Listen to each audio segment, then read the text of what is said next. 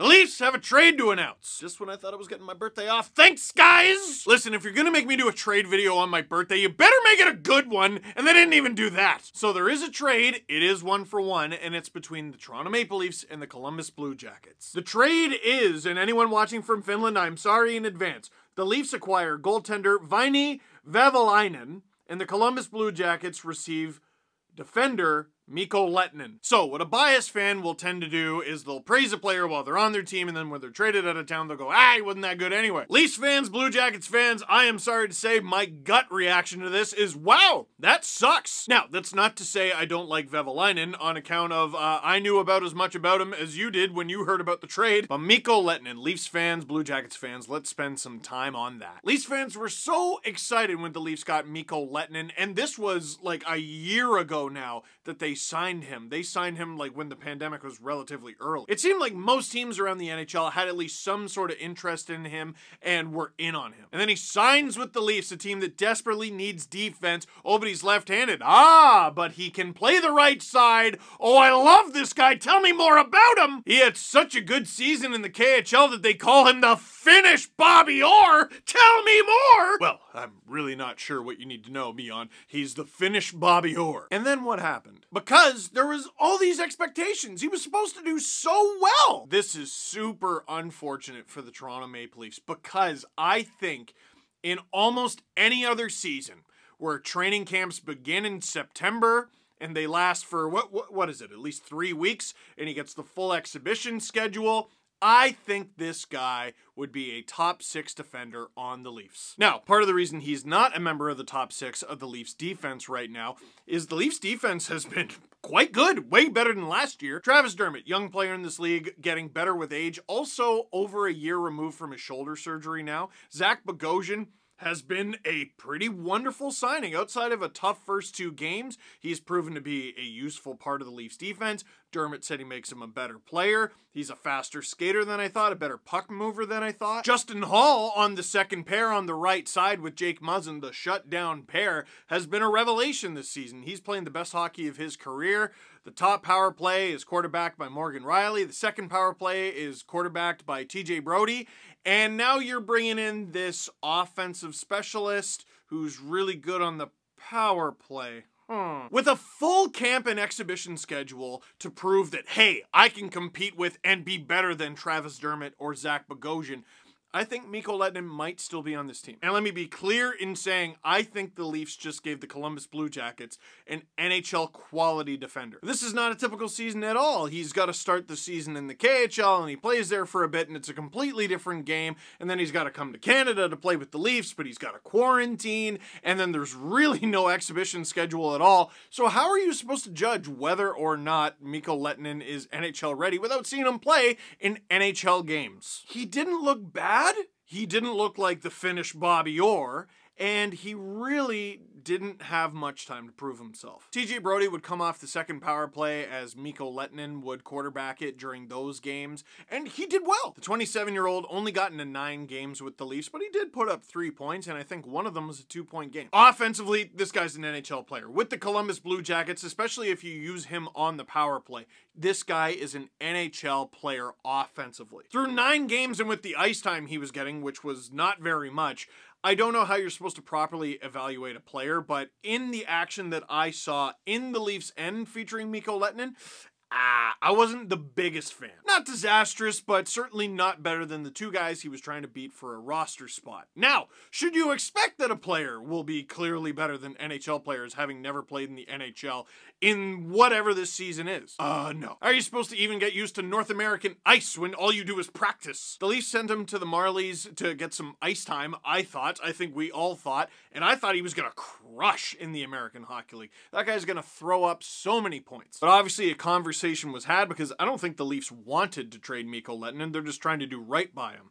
And he's going to get an NHL opportunity in Columbus. Any Blue Jackets fans watching right now, I don't understand why you would make this trade and why Mikko Lehtonen would want this trade if he's not going to be in your top 6 right away. The Leafs lose Lehtonen, and that's obviously a negative, but here are some positives that I'm going to read for it. It seems obvious that it's time for Rasmus Sandin and or Timothy Liljegren. Obviously, the Leafs' top 2 defensive prospects, we've already seen a big old bunch of Sandin in the NHL, and he's clearly an NHL player who they're just happening to play in the A because they can. And Liljegren, we saw a cup of coffee in the NHL while the team was generally terrible around him, so I'm not going to judge him too harshly, but he is rocking it in the American League. Those two being the next up, and a guy like Calle Rosen who's still in the wings, and Teemu Kivihalme, and yes, I'm going to say Martin Marincin. Basically, when there are injuries, it looks like the Leafs are going to leave it in the hands of their youth. It's got to be their time eventually. Getting back to Lehtonen, I've seen some fans go, well, that's it. The Leafs aren't going to be able to sign any KHL or European free agents anymore because of this saga. Really? Because Nikita Zaitsev was a free agent signing for the Leafs, and they gave him over $30 million. And they made Igor Ozhiganov a regular top 6 defender in the NHL, even though he super didn't deserve to be. Ilya Mikheyev is literally on this team. I doubt this affects the Leafs that much because all situations are unique, and in general, with their European free agents, the Leafs have done pretty right by them. So Leafs fans, now, Veini Vehalainen. Speaking of guys who can't get into games, he's had 1 AHL game this season. He allowed 3 goals on 24 shots and lost. And in the NHL, he's played a grand total of 11 minutes this season. It was actually just last week, and he stopped 3 out of 4 shots. Okay, can you give me an even bigger picture? Well, actually, he played 13 games in the Finnish league as well, and he had an .890 save percentage there. Yeah, how about last year? He had a .901 in 33 AHL games. You just keep selling me on this! But the season before, he was a .930 in Finland, and now I have your attention. From the Leafs press release, the Finland native has represented his country on multiple occasions in international play. He captured a gold medal at the 2019 IIHF World Championships and previously won gold at the 2016 World Junior Hockey Championships. And he was the 6th round pick of the Columbus Blue Jackets in 2018. He is currently 24 years old. So his best accomplishments are definitely there, but they're fading further into the past. And his numbers in North America, not great. Some people have been big on him for a while, though. From Ian Tulloch, whoa, I've wanted the Leafs to draft this guy dating back to 2016. Goalies are voodoo, and he's already 24 years old, but Vehalainen, oh my god, I'm going to screw this guy's name up so much, I'm so sorry, has a strong track record in the Finnish Pro League. Vehalainen. Goodness gracious, Steve. Where's the H sound coming from? My imagination. I'm sorry. Anyway, it's just another name to add to the goaltending depth chart.